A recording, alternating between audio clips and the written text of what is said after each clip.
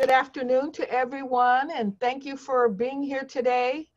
Hoping that you had a great day today of teaching and learning, and I want to commend you for joining us this afternoon after your busy day. I just want to say that we appreciate this opportunity to kind of come together, talk, share, and learn, and share some information regarding the plans for reopening our schools. I want to just again reiterate that these are plans now, and we're finalizing what proposals that we will be bringing forward. So welcome everyone, and I want to thank all of our district managers who've been on these meetings. This is the third one this week, and from late nights and all of those things, thank you to the management team who also contributed to the presentations that have been made this week. Let's go to the next slide, please. As we begin our conversation today, I want to just be able to share that there's been extensive planning, very strategic planning that's gone into our many processes of trying to determine how to reopen our schools. Basically, our mission, our theme this year, embracing our mission, reimagined and redesigned, is what we're all about. We know that our children are our greatest resource, and we're committed to ensuring that they are safe and future ready. I just want to reiterate that we're going to rise to the occasion, and we're going to meet the challenges that we're currently faced. We're educators, and we know what that means, that we have to continue to be flexible as we accomplish our mission to educate children in these under these very difficult conditions. But I do want to reiterate that we are here to serve, and we are here to serve together. No big I's and little U's, we're all in this together, and many hands make the load light, as an African proverb says. So we need each other. So I want to thank you all for your work and all that you do to contribute to the success of our organization. Just want to reiterate that the Board of Trustees and I are committed to ensuring that we maintain the health and safety of our students and our staff as we engage in opportunities to ensure continued learning. So before we go into the presentation, I'm going to ask Norma if she will just give us some navigational tools so that we can respond to any questions that may come up during the course of the presentation. Yes, thank you, Dr. Fisher. For today's meeting, we will be using the chat feature. All of the district team and Lupe will be monitoring the chat. If there are questions that we can answer right away in the chat, we will do that. We will also be scanning for questions that come up multiple times that we can stop throughout the presentation and offer some responses to that. So just please keep that in mind, that will be our method of input for questions and responses. Thank you, Dr. Fisher. Okay, and Miss Norma, if you could follow up with Miss Wood, she's having some trouble. Okay. Follow up with her, please. Thank you. Thank you. Mm-hmm. So, as we're moving forward to the next slide, I'm going to take us back a bit. Next slide. Uh-oh. There we go. I'm going to take us back a bit as we go forward. We began planning for our reopening with our reopening task force, and that happened in early summer, late spring. We convened a group that included parents, teachers, district staff, both classified and certificated. It was a large task force, and then they broke up into subgroups, really delving into what schools might look like when we were able to reopen. And so the basis of our discussions now are rooted in the original guidelines that we planned for. But all through that planning process, we were always careful to say things will be subject to change based on the current public health conditions. So I just want everyone to be clear that we're not recreating the wheel. We're looking at what our original plans were and modifying those plans based on our current conditions. So our planning has been in motion and very fluid. As you all well know, the same applies to our current public health conditions. And we're going to talk a little bit about that later in the presentation. Our guidelines were comprehensive, and we used many planning documents from the state and the local levels to make determinations about things to include in our reopening guidelines.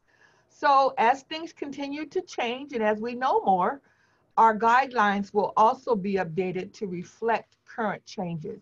But I wanted to just say that the plans have been very comprehensive and included a variety of stakeholder voices, input, and feedback, both classified and certificated. Next slide, please.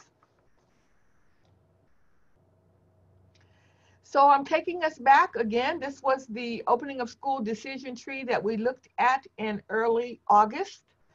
When we initially, the task force initially developed this tool, we were thinking that we would be able to open in a hybrid model. And instructional schedules and all of those things had been discussed, but we learned, I think approximately early August, a week or maybe 10 days, if that, prior to the actual opening of school, we would have to trigger and pivot to a full online platform, complete distance learning. And that's what we did. So when we made that pivot in early August, just prior to the beginning of school, we indicated at that time that we would continue to monitor our options.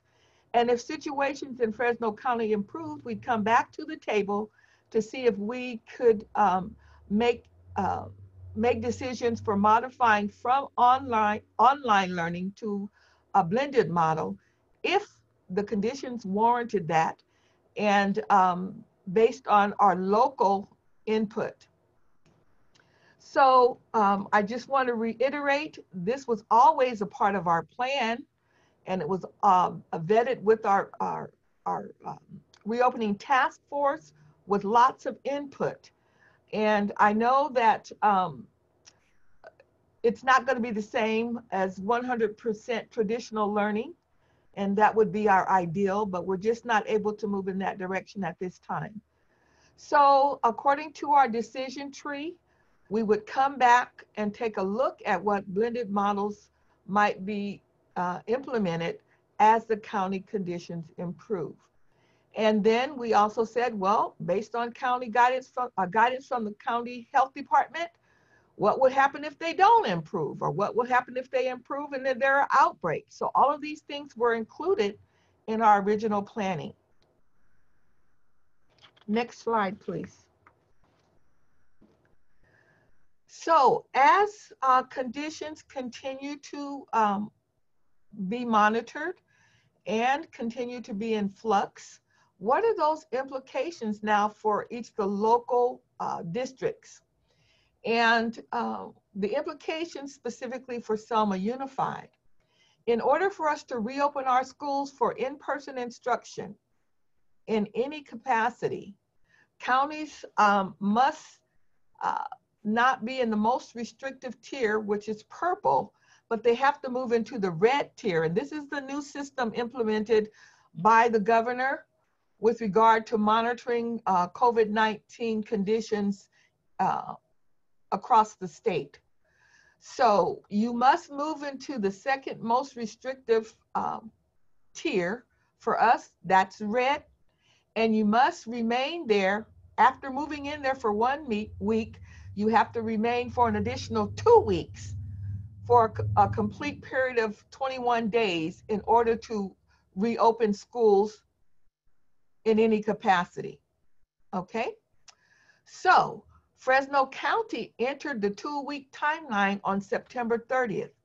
So we began to monitor from September 30th. We moved into the red, but we have to stay in the red for 21 days, and our numbers have to decline before schools are given the green light to reopen, or have students come back to class in any capacity. So what does that mean for us? What are our current choices right now, knowing that we're in the red tier, but we're still monitoring whether or not we can fully reopen?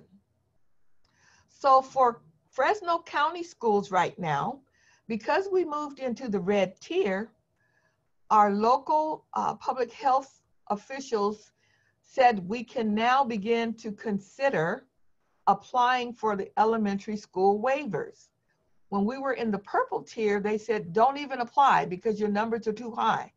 But once Fresno County moved into the red tier, our local public health officials said, you can apply, but we will look at your plan. We will evaluate your local epidemiological data, and we will make determinations whether or not to grant your waiver. But we're eligible now because we're in the red tier.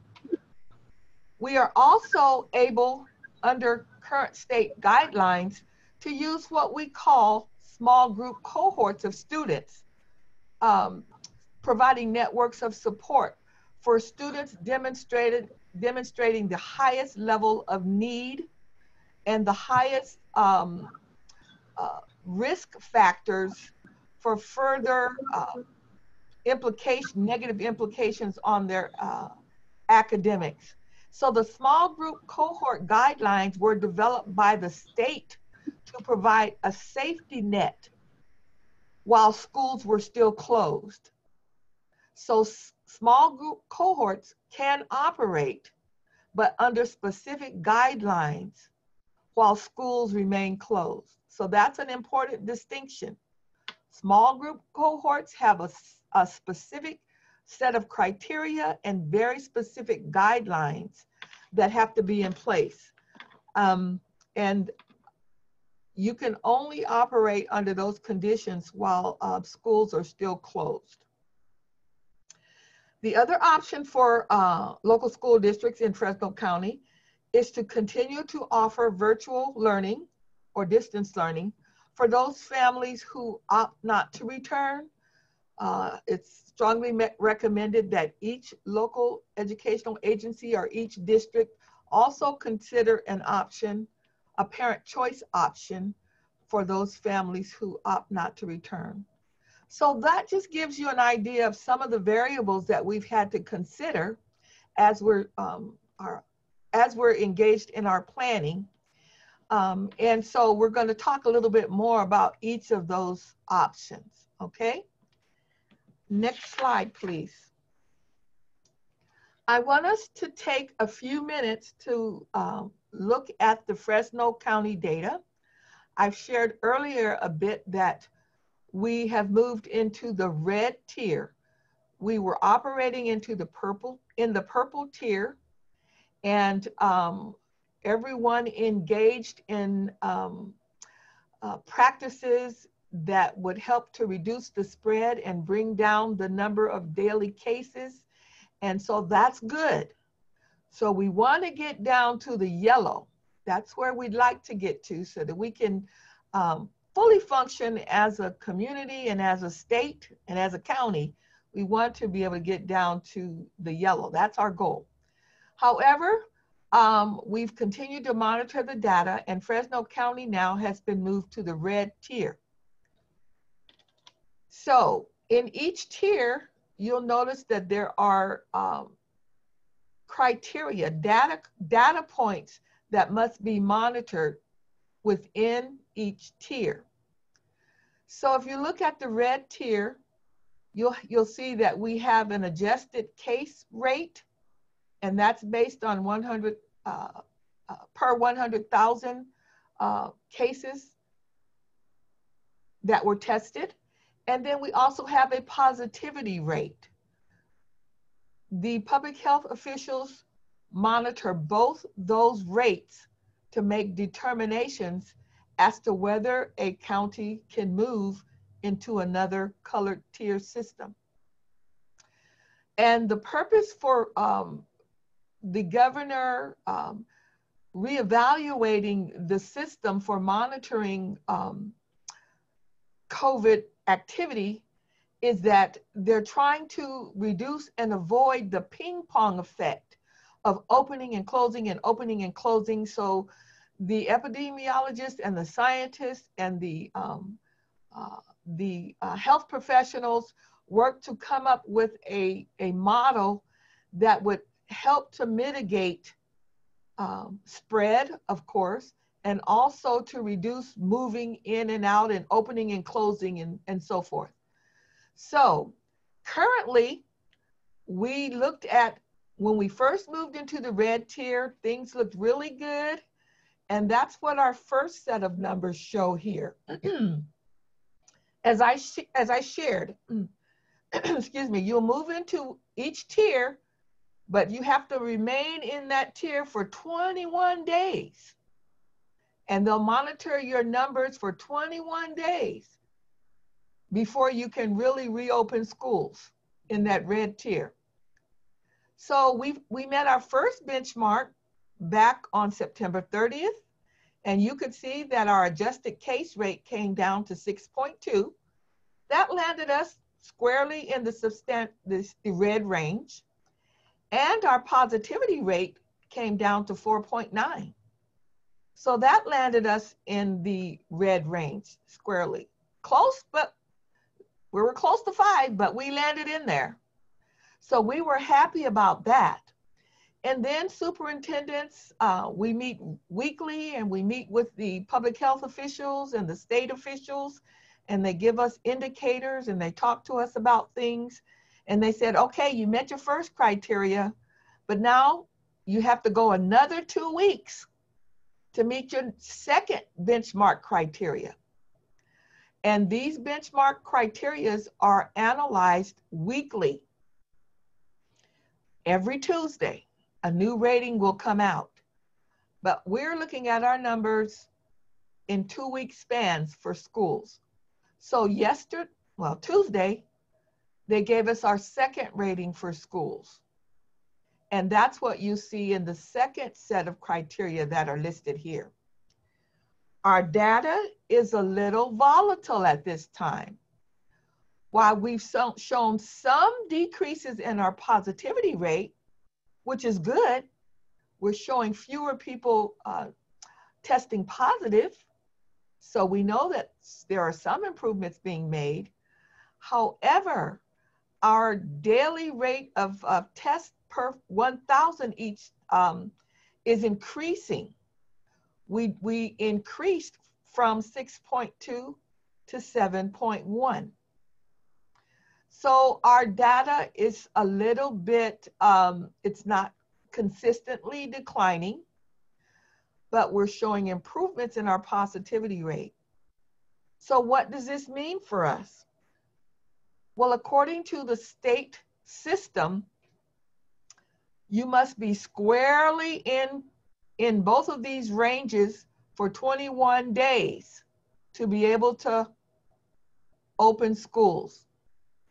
We'll know if we're going to maintain in these ranges for 21 days by October 13th, which is this coming Tuesday.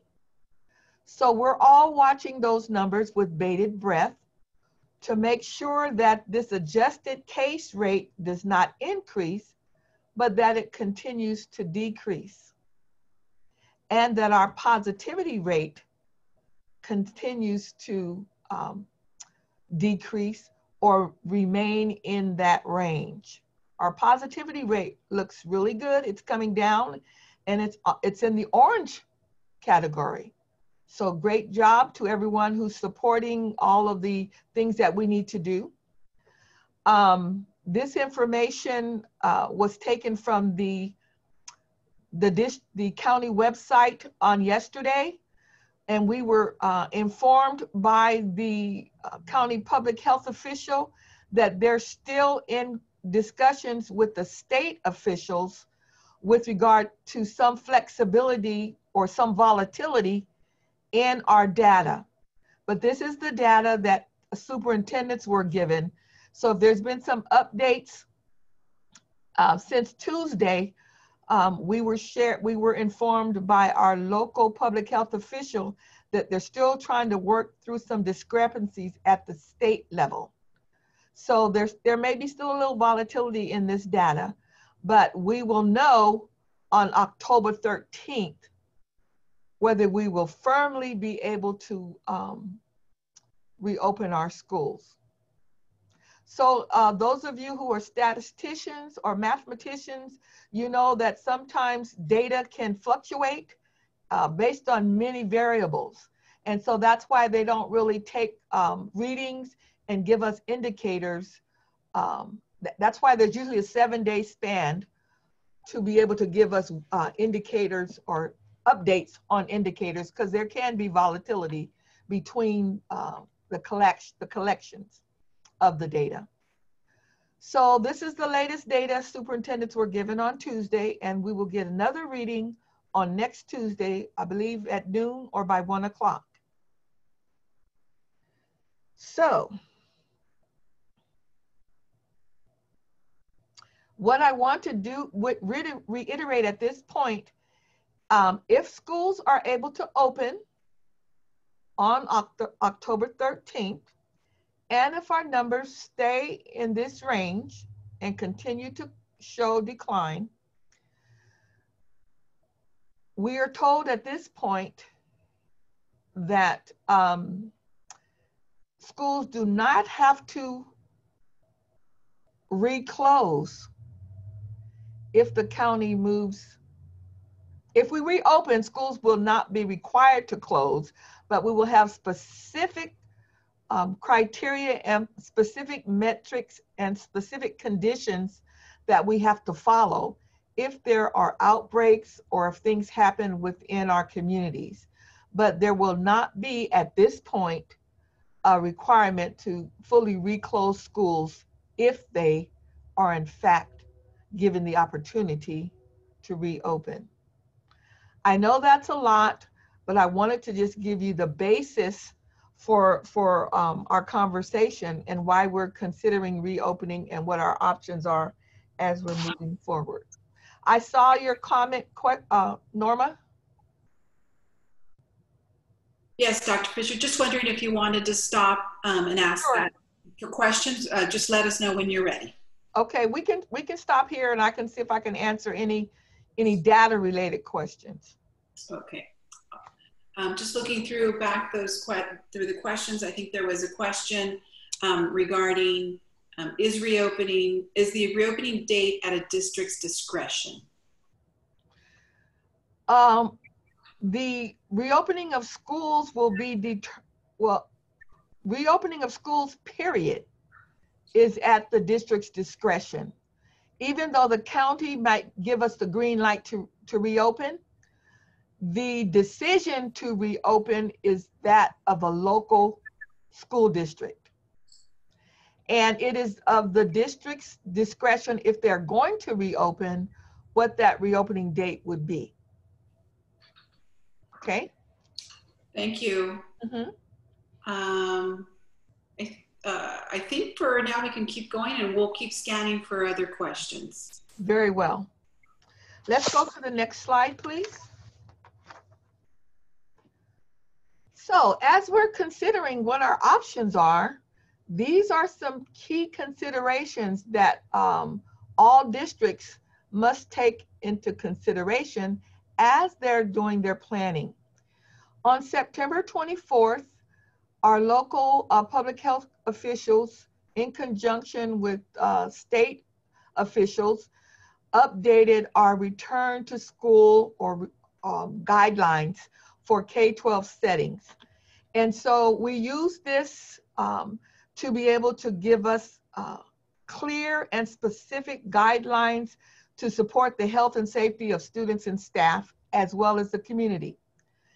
It gives us an opportunity to make sure we're clear about our instructional programs and what we need to do to make sure that we have protective measures in place and that we maximize the power of prevention when and if we reopen schools. So there are very specific guidelines as to how schools and local communities will respond when schools are reopened. And this is the guideline that provided us with that information. It includes all of the safety features that have to be in place on campuses and in district facilities. And it also provides information on various scenarios, if there are conditions or outbreaks, or if someone's been exposed, step-by-step process for what we have to do to be able to address any concerns that would come with any exposure. So these are the key considerations, and this was the basis that of guidelines that we used to make those considerations. Okay. Next page. So this just gives us, Norma's going to talk a little bit about the scenarios and what we're going to go into a little bit further. Thank you, Dr. Fisher. Yes, so what Dr. Fisher has laid out for us then brings us to, so what are the possible scenarios for Selma Unified? So what we are looking as, there are a couple of possible scenarios that we're looking for Selma Unified. One is the creation of small cohorts. We'll talk in more detail what exactly does constitutes a small cohort and what might that look like, but we are looking at bringing on small cohorts of students, beginning with STC students at some sites and then possibly additional students. The other scenario that we're looking at, and Dr. Fisher, I believe addressed it, is applying for a waiver for our TK through 6th grade and the possibility of bringing those students back onto campus in a hybrid model. We are also at the same time, so we're working on small cohorts, submitting a waiver to the county, but we're also waiting to see what happens with the County of Fresno. And then the final scenario that we have available to us, of course, is to continue distance learning for those students whose parents select to continue in distance learning. So those are the 4 possible scenarios that we're going to discuss today. Right. Norma, if I could just interject on the county reopening, that will be looking at K-12, because there may be some districts that are small enough to bring back their secondary. So that county reopening guideline will be looking at K-12 schools. Okay, thank you. Thank you for the clarification. Sure. Okay, next slide, please. So we're going to talk just a little bit specificity, and I see that there are questions, and so again, we're all scanning those, but we may be able to answer some of the questions as we go through the presentation. So in reference to those small group cohorts, we're looking at a 2-phase process. Phase 1 would invite students in special day classes from Wilson, Indianola, the middle school, Selma High School, and the Eric White SDC program. Those students whose parents elect to participate in the small cohorts would come on campus Monday through Friday. And in a later slide, we're going to talk about the specificity. What would that look like? Of course, phase 1 for elementary SDC cohorts would end if we were to reopen in a hybrid model at the TK 6th grade level. We are also planning a phase 2 of small cohorts. Phase 2, first of all, would be implemented at all school sites, but there's a little caveat there. For secondary sites, sites will begin planning for small cohorts in phase 2 that would begin November 2nd. And these would be in addition to students from the SDC classrooms at the secondary sites. These would be students who were selected based on specific needs, students who are still struggling with connectivity issues in their homes, English learners, newcomers, students who are having a tremendous amount of difficulty keeping up with schoolwork and grades. The secondary sites would select those focus students that would be invited to come onto campus for small cohorts beginning November 2nd. At the same time, elementaries are planning for the possibility of bringing on phase 2 cohorts. The only way that elementary schools would bring on phase 2 cohorts would be if the district's waiver were not approved and the county were not allowing any reopening of schools. So if those 2 options are taken off the table, then our elementaries would then enact those phase 2 small cohorts. So those are two pieces, two moving pieces in all of this. At the same time, we are also then working to establish the plan to bring on TK through 6th grade students in a hybrid model and a blended learning program starting November 9th. We're looking at TK and kindergarten students being offered the opportunity to come on campus 4 days a week, Tuesday through Thursday, in a AM/PM schedule. Then we're also looking at grades 1st through 6th grade, offering those families the opportunity to come into a blended learning program where students would attend 2 days a week on campus and 3 days of distance learning. Of course, we already mentioned for our SDC students, if they were in small cohorts, we would then offer our SDC students at the elementary level the opportunity to come onto campus 4 days a week for a full day program. While all of this is in motion, our 7th through 12th grade campuses would hold in distance learning with planning going into effect to bring back students for a hybrid model starting the 2nd semester in January. So these are the kind of the 4 tracks that we're working on at the same time in the reopening of schools. Right, and if I could just interject, the hybrid blended learning model, again, from our opening slide, was always under consideration because of our need to do social distancing and to implement all of the public health conditions, public health requirements. So hybrid learning and the blended model was always a consideration when we're able to bring students back, unless we fully move to traditional, which we don't know when that's going to be, maybe after the vaccine. Okay, next slide. Next, we have Dr. Lingo with us. Hello. So how did the small group cohorts come about? And I know many of you have been aware of this and saw our previous presentations, but as you know, the California Department of Public Health basically initiated these guidelines again to help us allow for supervision and limited instruction of specified students requiring that more assistance. So what does a cohort look like? It cannot exceed 14 students and 2 supervising adults, or a ratio not to exceed 16. So for some of our students who have more, need more supports per se, such as our students in our special day classes, it may be only 5 students with 4 adults working with them and helping them to access their education. Obviously, cohorts cannot interact. They basically will be in an area, and that area they will stay in. That's where they will receive their meals. If they do any type of outside activity, they will stay within their cohort. They will not intermix with other cohorts. Adults and children will definitely practice appropriate distancing and distancing during this process, as well as this will allow for specialized specialized services to come out and actually work with some of those students as well. So if we have students who are receiving OT or speech and language, they will have an opportunity to be pulled out, which is granted through the Department of Health, and be worked with in one-on-one setting. All right, and the next slide, please. So Norma went through sort of the phase 1 and the phase 2 and how it looks.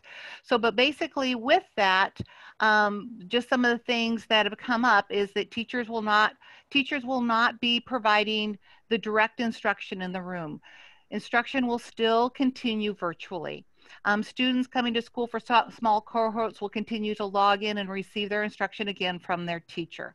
Classified staff will be on campus and will be supervising students in that classroom. And again, the student to adult ratio, again, will be based on the needs of the students and how much support they will need. Cohorts will not be allowed to intermingle, as I said, and we're looking at parents doing the transportation, again, just to help keep contact down and helping our transportation department not have to sanitize the bus with each group of students that come through. Breakfast and any other meals would be served in the classroom, and then at the end of the day, students would do a grab and go lunch supper to take home. So those are just the components of how the small cohorts will be looking at this time.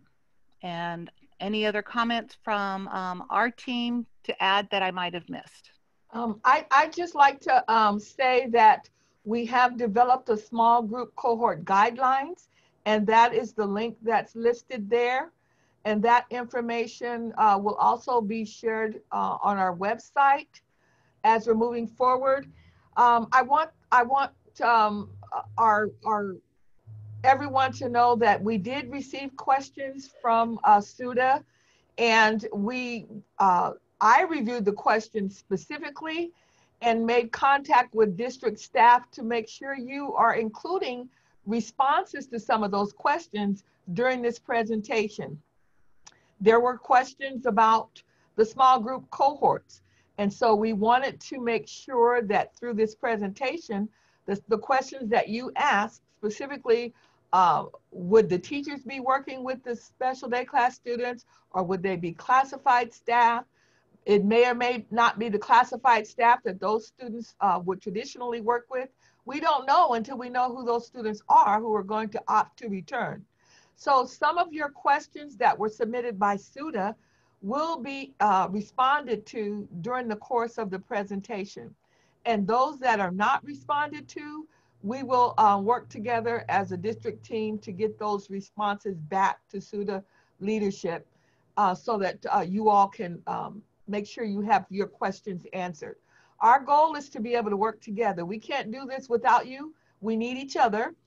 Many districts in Fresno County have already moved to small group cohorts, and they look different based on where you are. So this is not just something Selma is doing. Actually, it's happening across the state. And that was the whole purpose for the small group cohort provision, because parents are saying, my students are just not able to access any instructional, their quality of instruction is just too difficult. They need a little bit of support. Maybe it's just a point and click. Maybe it's pointing to what the teacher is telling them during the distance learning. Maybe it's just making sure that they their headphones are on, and they might need some clarification in Spanish. This is just an opportunity to provide supervision and instructional support as the classroom teacher is delivering the lesson. So I just wanted to highlight the small group cohort guidelines, and we'll have those available, the link up on the website for you to review as well. I'm going to ask if you would just very quickly, whoever's operating the presentation, if you just quickly click on that link. If it's live, I just want them to see what it's going to look, what it will look like.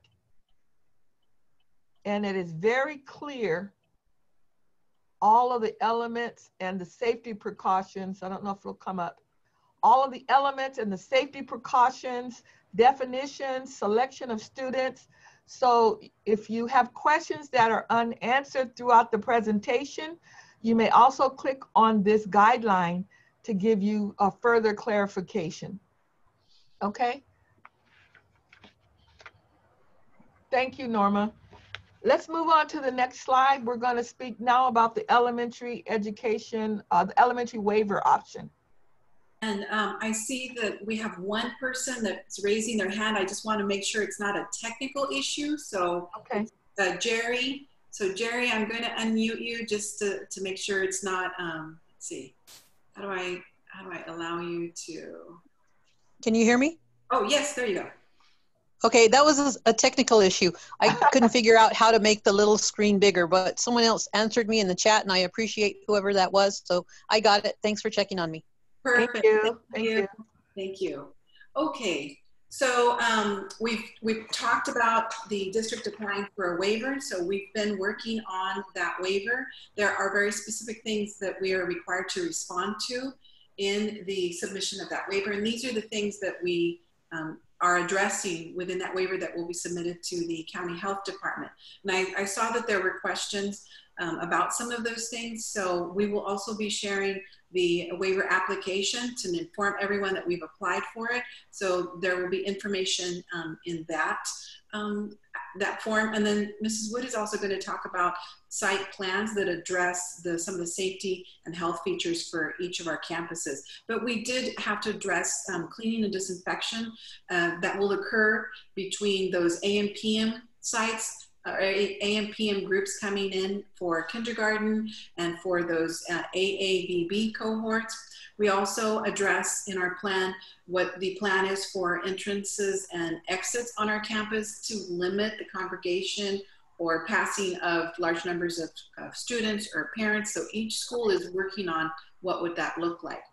Also keeping in mind that we will have reduced numbers of students on campus, and the only students coming to campus are those whose parents select that option. So we'll talk at the end about a parent survey. So we're talking about reduced numbers on campuses to begin with. We also must address face coverings for both adults and students. What will health screenings for both students and staff consist of? And then something that we have to address also is identification and tracing of contacts if we were to have COVID cases on any of our campuses. And something new that the county, all districts in the county have been working on, and Dr. Fisher has shared back with us, is testing of students and staff. And as a district, we're not required to conduct our own testing, but the county has entered into a partnership with local clinics to assist districts in the testing for staff and students, and of course, encouraging parents to utilize those facilities for testing in family and community situations. And then we also must address in our plan, what are the triggers for switching back to distance learning if we were to have COVID positive cases on our campus. And then in addition to those areas that we have to address in the waiver, we also were required to provide information regarding consultation with our labor organizations, which is what we're doing today with both our CSEA and SUDA members. We also were required to have a consultation with parent and community, and that's what was happened yesterday when we met with our parents on both the Spanish session and an English session. And we also have to notify our grade level that we are proposing, which for us is going to be TK6, and what numbers we expect more or less for those groups. And hearing some back noise, those of you who are helping me, Lupe, I just can find the person who's unmuted. Thank you. And then, of course, like I said, once the waiver has been submitted, I required to post that we are going to apply for the waiver. If you could help us by making sure that you're muted. Yeah, making sure that you're muted, that would be great, everyone. Thank you.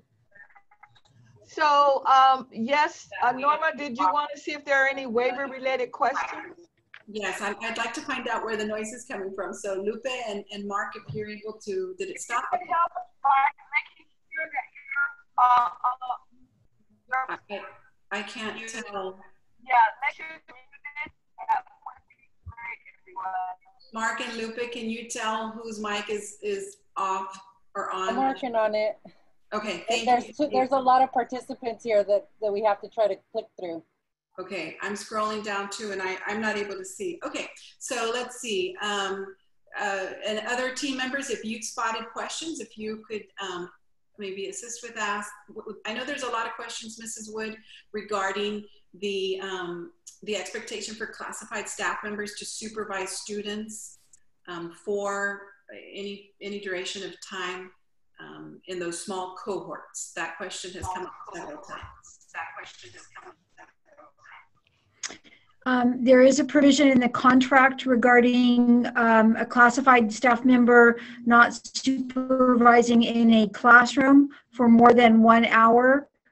Again, we are currently negotiating with CSEA regarding small group cohorts, and we've yet to counter on that. So we are working through some of these issues. Okay, thank you. Any other questions that our team members see that have coming up?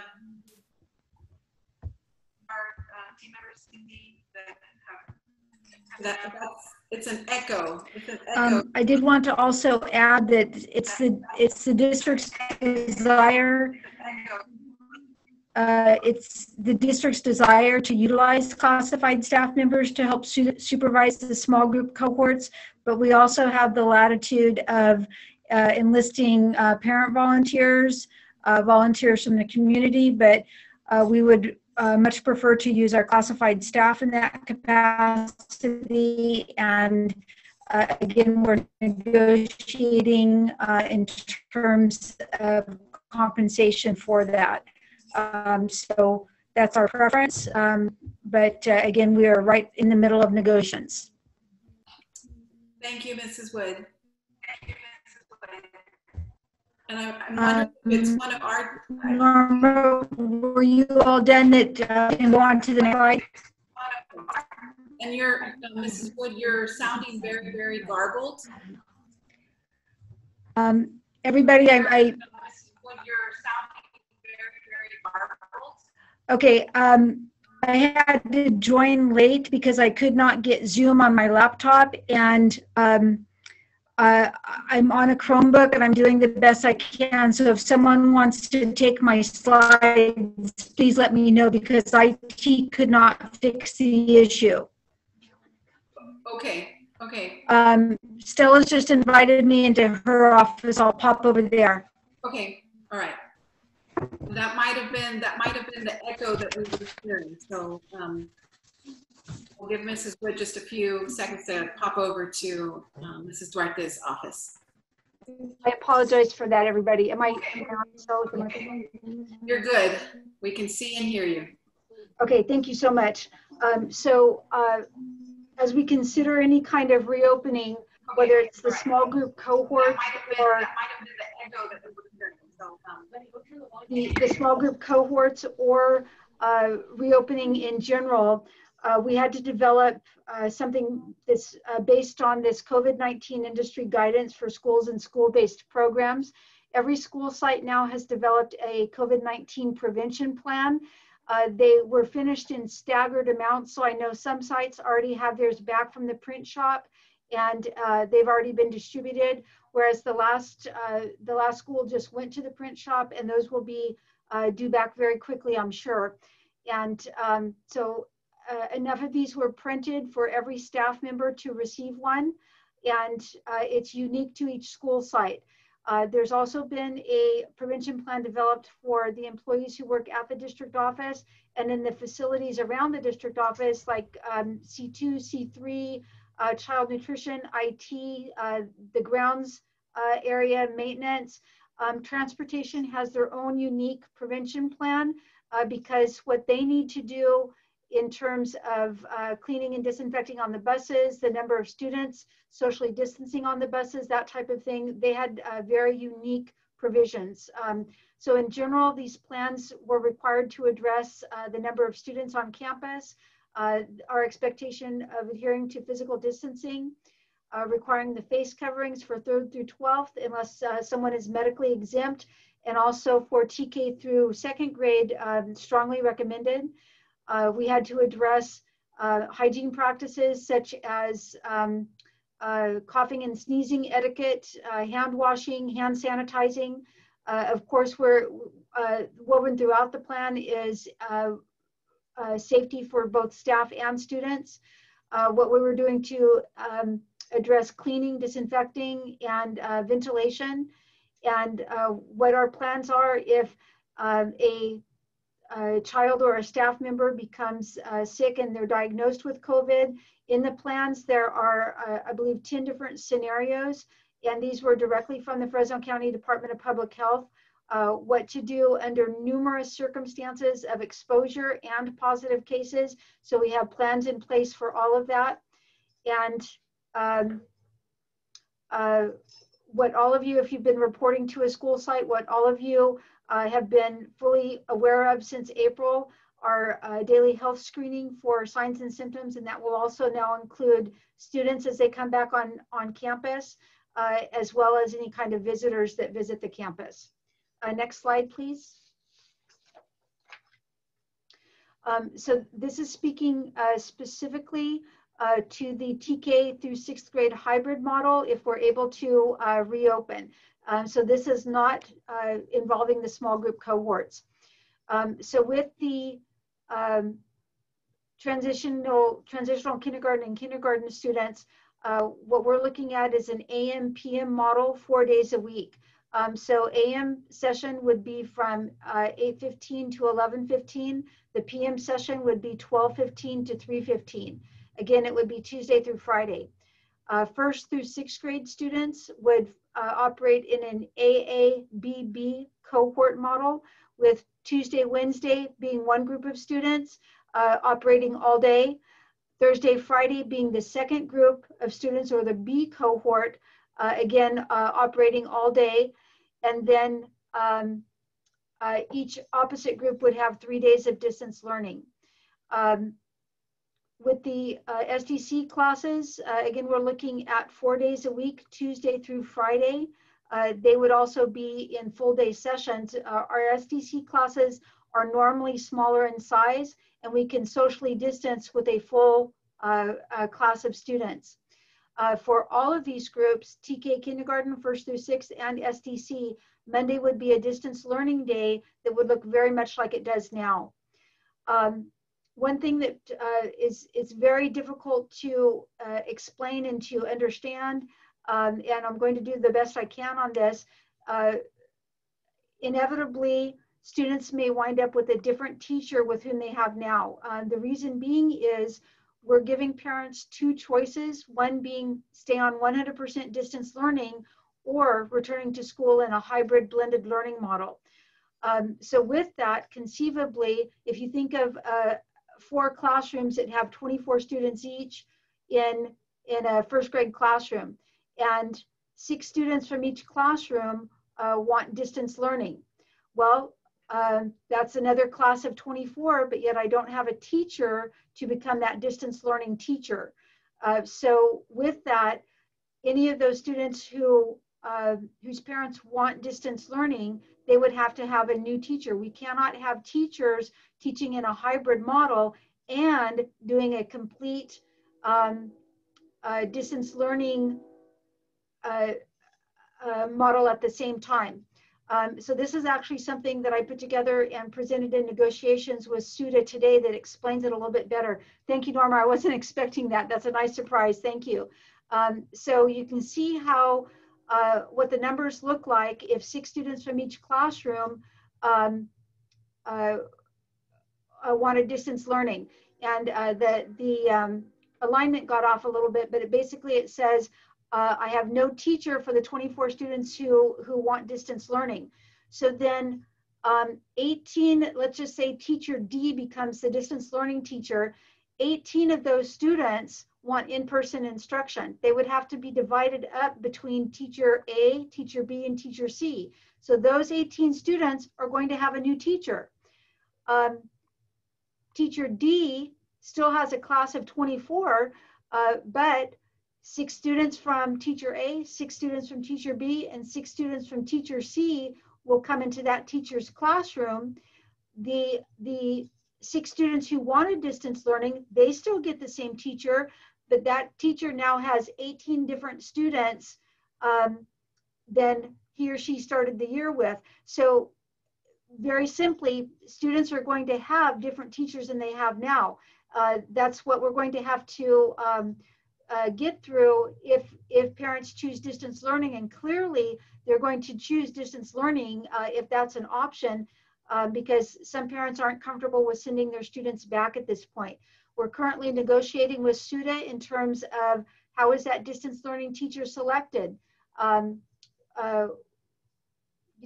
What criteria is used to do that. We're right smack in the middle of negotiations, and we also need very clear direction from the board, which we'll get next Tuesday on that. But this is a very, very simple way of showing why the students may wind up with a different teacher. The thing is that everyone needs to understand, my world is never this perfect when it comes to staffing. Never do my numbers work out exactly where I've got 24, 24, 24, 24. It just doesn't work that way with staffing. So we'll again have to work through all the nuances of the students who want distance learning. A question was asked in negotiations today in terms of Do you see this crossing attendance boundaries? Absolutely, yes. I can't have a teacher teaching 2 students from Garfield, 2 students from Eric White, 2 students, and let's say they're all 2nd grade. I can't have a separate teacher for those 2 students. So yes, if students are going to be involved in distance learning, it will have to cross attendance boundaries within the district. So again, we're working through every possible scenario that we can with this. Next slide, please. Again, we spoke about some of the health and safety considerations that show up in the school prevention, the COVID prevention plans. One additional thing is that foggers are going to be used daily. They're being used now as staff members leave who are reporting physically. After students come back, foggers will definitely be used for disinfecting. We spoke about the social distancing. We spoke about the face coverings. One thing that's new is that temperature checks are now required. We do have no-touch thermometers, and we're looking at thermal scanners. We don't even have to use the actual thermometers, they're thermal scanners. One of the questions that came up in the chat was what constitutes an outbreak, like if there are positive cases in a classroom. It's there's nothing that the health department is saying in terms of you have to shut down if this happens. What they're saying is if you have 2 positive cases in a classroom, we're to contact the Fresno County Department of Public Health, or if there are 3 cases school-wide within a 2-week period, we contact the Department of Public Health and we get direction, because there's a huge difference in percentage between 3 cases out at Terry and 3 cases at Selma High School. So again, we'll take our direction from the Department of Public Health, our local agency. And now on the next slide, we have all the site prevention plans listed there, as well as the prevention plan for the district office and transportation. You will see very definite similarities between these plans, because social distancing is the same wherever you go in the district. The requirement for facial coverings is the same wherever you go in the district. Hand washing is the same wherever you go. So there's a template that was developed, and then sites made it unique based on who's handling risk management at the site. What are the ingress and egress points at the site? Where's your isolation room located at your site? All of those things have been identified specific to each site, but all of them have the required components. And Dr. Fisher, that's it for my slides. Thank you, everybody.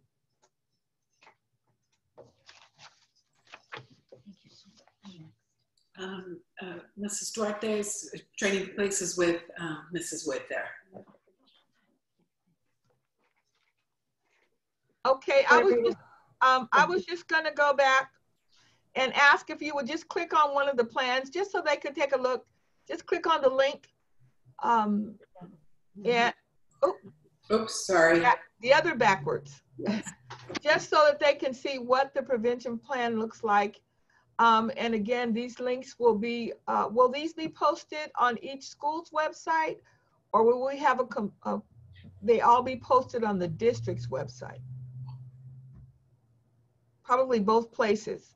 But I just wanted them to be able to see the comprehensive nature of what's in the plans and our the things we have in place for monitoring compliance and implementation of the preventative measures. Okay.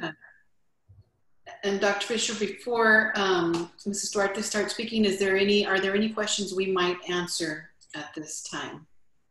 Just are there questions related to the things that Ms. Wood just covered, or are they questions that I'm not following the question, so I don't know if they're trend questions.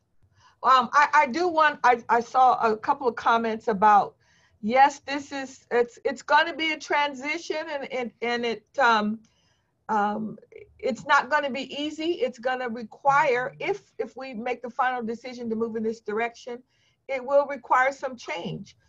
However, if parents choose to have their children come back And depending on those numbers, how do we accommodate having continued distance learning with the option for those parents to return? And that's what we're exploring now. I'll talk later about whether affirmative decision has to be made. We're going to go through where we are first, and then I'll come back to that. Okay. Stella, if you would go ahead and present this information. Good afternoon, everyone. This slide here was presented last night to our parents. Mrs. Wood, Ms. Barajas Ruiz, and Dr. Lingo have mentioned the schedule here. Many of you have seen the schedule. We wanted to share this visual with parents last night to give them an indication of the schedule. Monday will continue to be a virtual day. Tuesday, Wednesday, Thursday will be the days that we will be face-to-face if parents choose this option. We emphasize that this was a choice, that parents could choose to stay in distance learning, or if they chose the in-person or face-to-face option, that this is what it might look like. We have indicated some times there, but as you see there, they are subject to change based on the site decisions and or transportation schedules.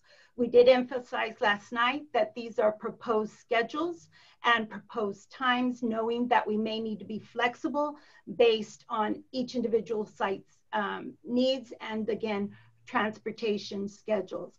I know there were some questions there regarding why is there a change to kinder. I believe that in our first proposal, we wanted to provide AM, PM for TK2. However, when we did discuss that option, we did not have enough room facilities. So we've modified that, and this is again a proposal for TK and K. Originally, I believe it was a K2, but because of facilities, we now are proposing just TK and K. Dr. Fisher, would you like to make a comment regarding that? I would. On our earlier proposal, just reiterating, there was a consideration for TK2, as you shared, and we don't have the staffing or the capacity to do that, because each of those classrooms have to be divided into two. So that becomes the need to hire more teachers, and you'd have to have some place to put those folks. So we don't have the capacity to bring back all students TK2 4 days a week. We just don't have the capacity to do that. So there were considerations, there were concerns and considerations raised for our very youngest students. And so could we look at an AM/PM model like the former, there was at one point AM/PM kindergartens that were run. We looked at the instructional minutes and the capacity to be able to bring back those students at least 4 days a week for the additional support our very youngest learners might need. And so that's why we had to reduce that option to TK2, excuse me, TKK. And we are aware that there are some other districts that are using that same model, the TKK half-day model AM/PM, because they have to be able to accommodate the social distancing and looking at the instructional minutes, as well as all the other things that have to occur with regard to cleaning, disinfecting, and so forth between each session. Okay. Dr. Fisher, this is Mrs. Cooper, and if I may. I'm sorry. I'm sorry to interrupt. This is Mrs. Cooper, and I do have a lot of concerns regarding the kinder schedule. Maricruz, Mrs. Cooper, Maricruz, you might have either two of the meeting going on, and so we were getting a big echo. We don't mind unmuting you, but can you see if that's what was happening? And Lupe and I will look for you and unmute you, but we'll try one more time. Okay, I think I got it. My husband is also on, so he logged off so that it would go away. Yes, I can hear you now. Okay. You know, I apologize for interrupting the meeting, but I do feel that it is a great concern. The AM/PM schedule for kinder, it's something that affects our contractual hours. It affects the schedule as it's planned and it was proposed to the parents, we won't have a prep time. Our Friday schedule is completely different. In the past, I've worked here in the district for several years, and we did have AM, PM, but it was run by two certificated teachers. Correct. The way the plan is proposed right now, it is not allowing for the prep time, lunchtime, disinfecting. So I do believe, why isn't kindergarten, why can't TK and kindergarten be on the same plan as first grade or sixth grade? Thank you for raising the question. We don't have all the answers. We're just sharing what the proposal is now. We did get the questions from SUDA, and as an executive team, we're going to come back together to take a look at the questions and the suggestions that are being raised. That's the purpose for us having this time together.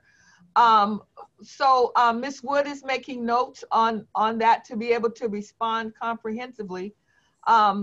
We certainly want to make sure that we're doing things in alignment with the contract, and certainly being able to stagger whatever staffing that needs to happen across those AM, PM sessions, and also making sure that we're acknowledging the prep time and so forth. So those were questions that were raised on the sheets that we received this morning from Roxanne.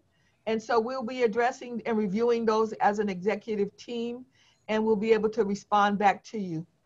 Okay.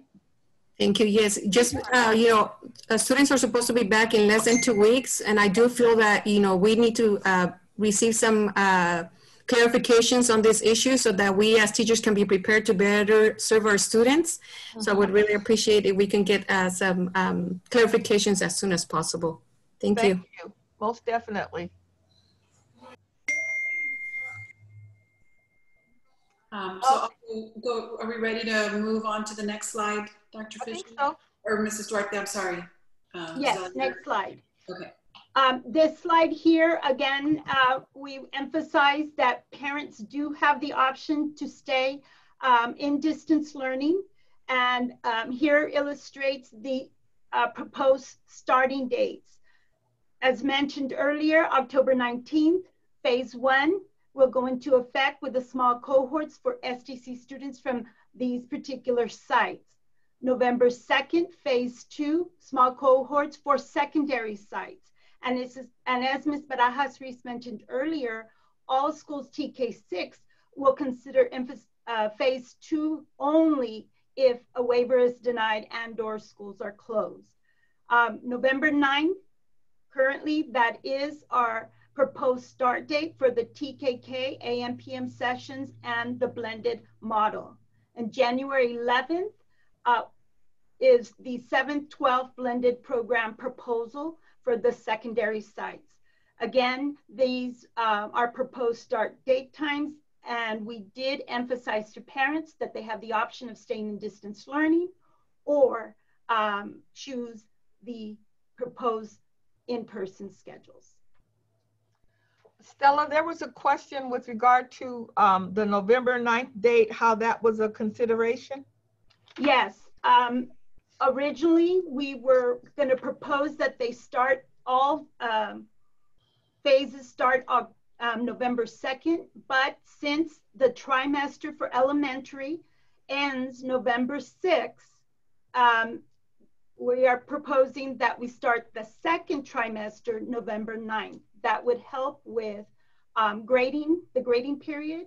So that was our rationale for starting November 9th. It's the beginning of the second trimester. Okay. There was a question, I just saw something fly over there about the SDC schedule. If you go back to the slide before, Norma, or whoever's controlling. Okay. There was a question about the SDC schedule. Again, I think it's listed there. Yes, and I tried to respond to it, yes. Okay, very well. Okay, let's move forward, please.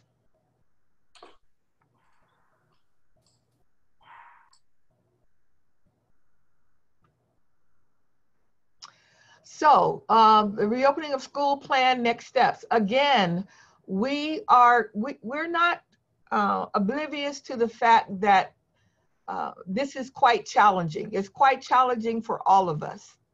And we're trying to make very difficult decisions with variables that we don't know just yet. But we have to plan, and we have to plan for different scenarios, because we need time to be able to implement things, even if we decide not to return until January. There are still things that will have to happen, even if returning in January. So right now, we are finalizing the parent survey, and we shared with the parents last night that that survey would be coming out to them early in the week, and that they need to let us know. We're going to be surveying specifically our elementary parents, and just getting feedback also from secondary parents with regard to the decision to open at second semester. I believe Ms. Wood indicated that she is going to conduct a staff survey as well. Ms. Wood, do you want to say anything about that? I don't know if she can hear me. Oh, I don't know if you can, yes, we're planning on a staff survey. I need to keep it kind of short because of my microphone situation. Right. So staff survey, Ms. Wood is finalizing that. We'll be able to get that to you as quickly as possible. Remember, the key to whether or not we can reopen at all, or whether we're going to have to continue with the small group cohorts, we'll know on October 13th. So that's a pivotal date for all of us. And then we'll have some recommendations and some further discussions at the board level on October 13th. We are planning to submit the waiver tomorrow. And then we have to wait to see if our county health officials will approve the waiver. Again, it is a local decision whether to reopen schools in the community. And we have teachers who are ready to come back. We have classified staff who are ready to come back. We have students who are ready to come back. And we have those who are not ready to come back. So we know that we're dealing with, lots of folks who are all over the place in terms of their concerns, and rightly so. And we're trying to make the best decisions. It may be a decision that we will not reopen until January as an entire district. But right now, there is a significant interest in bringing back our very youngest students, which is our elementary students, because of the concern of the increased learning loss for those children, which is why the state offered the K-6 waiver. And if our numbers, if we're approved, there will be a decision at this level to move forward, and this would be the plan that we're considering moving forward with.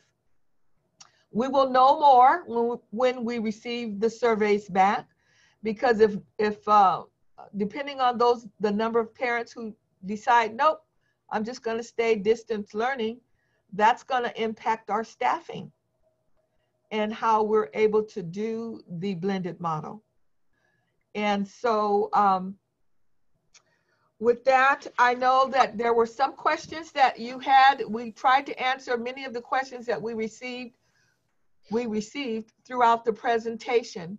And we've recorded the questions and the comments. We will go over them as an executive cabinet and then follow up with the responses with our union leadership, or send the responses back out by placing them on the website. We'll have to see which ones we didn't get to.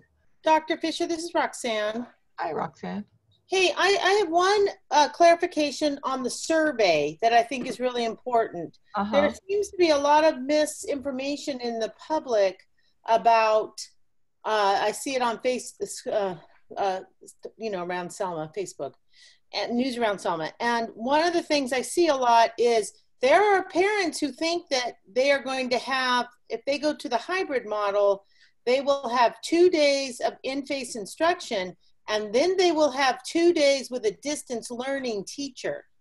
And when you send out that survey, it needs to be very clear. They think that that's why there was a lot of confusion on News Around Selma about, well, then my kids, who will be their distance learning teacher after they're in the classroom for 2 days?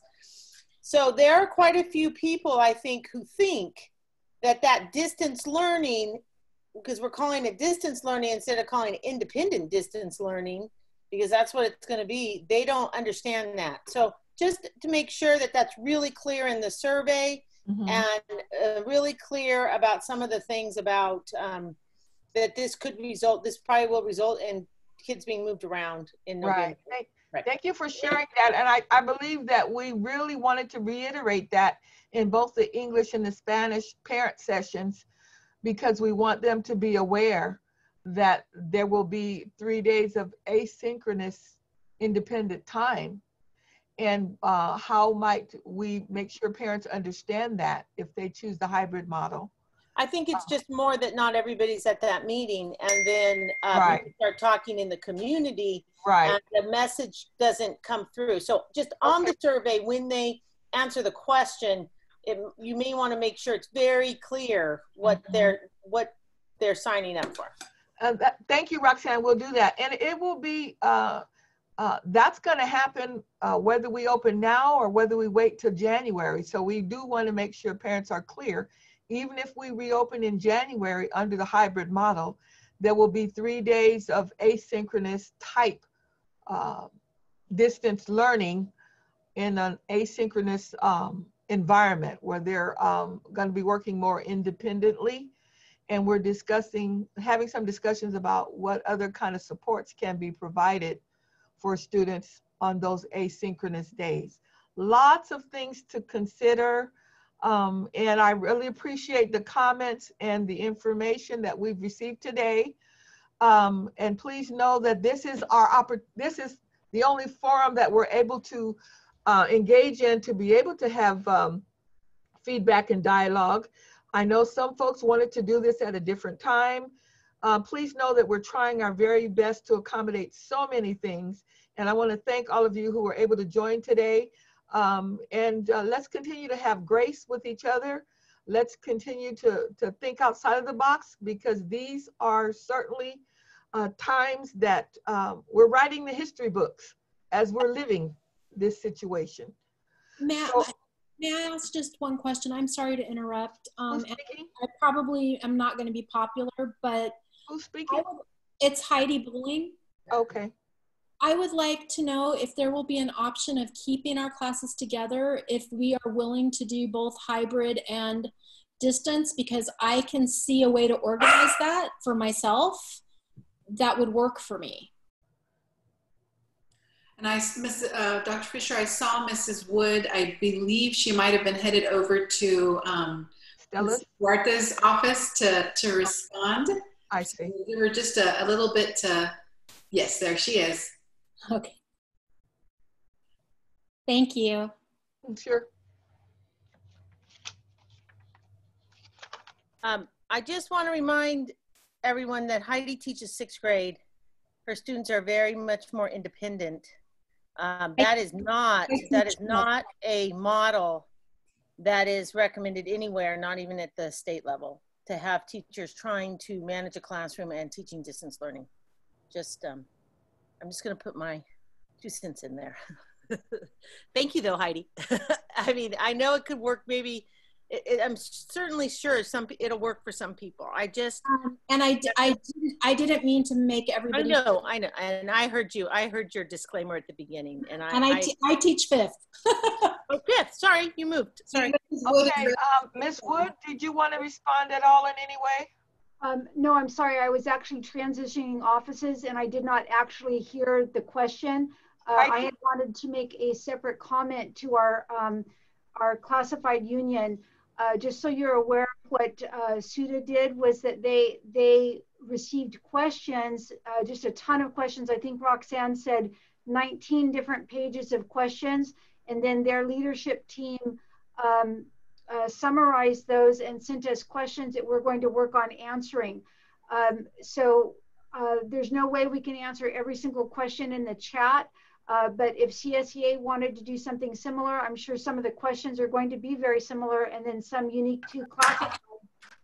But again, it would be your responsibility to summarize those and compile them so you're not, we're not getting 20 of the same questions. But we would be happy to address those as well for our classified staff members. That's what I had wanted to say. And I apologize, I did not hear Heidi's question. Heidi, would you like to restate your question? I'm glad I'm distant so nobody can hurt me, but we're covered by grace, Heidi. Teresa, I feel pretty comfortable with technology, and I can see in my head a way to organize it so I could actually teach the hybrid and the distance students and keep my class together. Now, I'm not suggesting that that would work for everyone, and I'm not suggesting that everyone should have to do that, but I'm wondering if I would be able to have an option to do that, should I choose to. Heidi, why don't we do a Google Meet and you share that with me, because you're not the first teacher to approach me on that, and so you're not alone. So I would love to hear those ideas and then put them forth to other people. Again, this is why we negotiate the effects of things like this, and I for one am open to any out-of-the-box thinking, because we are trying to navigate this, you as educators, you as support staff, and us as administrators, when this is uncharted territory for all of us. So I am very, very open to the ideas, and I would love to hear what's in your head. So perhaps if you wouldn't mind, if we could just do a Google Meet and you share that with me, and then I'll very definitely present ideas to others. Thank you so much. And I want to honor your time, but there was a question about AM, PM for everyone. We can't do that because of the instructional minute requirements. And so that was why we had to limit that to the TKK based on the instructional minutes. But I want to thank everyone for your comments and for joining us today. Our executive team will get together. We'll review the questions in the chat. I reviewed every page of the questions that were received and tried to make sure that they were addressed, or responses were someplace in our presentation today, but we'll review them again to make sure that we have a response for any that were missed. Okay, this information again will be posted to the website, correct, Norma? Yes, I was going to share that just like we did for the parent, I believe, I thought we checked it this morning or this afternoon, just we did record this meeting, so it will be posted. We do have the PowerPoint already posted, I believe, and then we will be keeping the chat so that we have the information that we can respond to as Dr. Fisher has spoken to, so yes. Okay, well again, thank you everyone, and we appreciate your hard work, and we appreciate your thoughts, and most importantly, we appreciate your flexibility as we work together to do the very best we can in navigating our current situation. Think good thoughts about October 13th, okay? Have a nice afternoon. Thank you. Bye-bye. Bye.